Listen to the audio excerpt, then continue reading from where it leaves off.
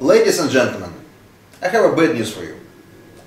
Unfortunately, now we live in an era of enterprise attacks. We have a lot of reports and different stories about hackers' attacks on the enterprise environment. A lot of data is stolen. A lot of networks are compromised. That's why the industrial and enterprise security is one of the most critical issues. Talking about industrial systems, I think that everyone knows their story with the Stuxnet, which just highlighted the situation. We are getting from the bad times to worst. And unfortunately, I think that in the future we'll see more and more hackers attacks which are targeting the industrial systems. But there are more critical information resources and there are more enterprises which can be very serious victims of their hackers attacks. And I think that healthcare is one of them. Because medical centers, the medical industry, they collect a lot of personal data which is really critical. And I'm afraid it could be their very interesting target for cyber criminals to hack into the enterprise medical environment and to get access to their clients' databases. I'm afraid that we will see more and more attacks on the medical centers.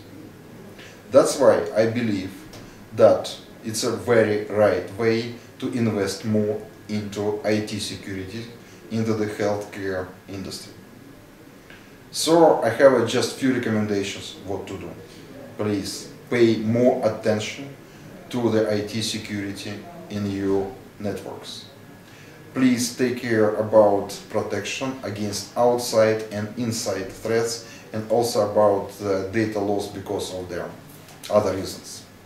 Please have your network architecture designed in a secure way. Please use up-to-date security software and hardware. Please use firewalls, antivirus, internet security suites to protect your perimeter. And also take care about the inside attacks. That's a very good idea to have a very strict regulation about access to their internal network endpoints and data storages.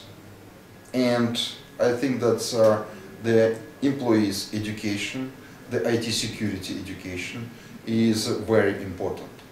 Your staff must understand the risks and they have to have enough of experience to manage and use networks in a secure way.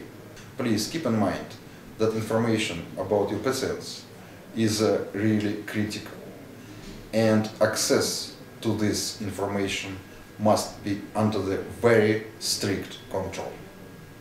Thank you very much. Eugene Kaspersky, Kaspersky Lab.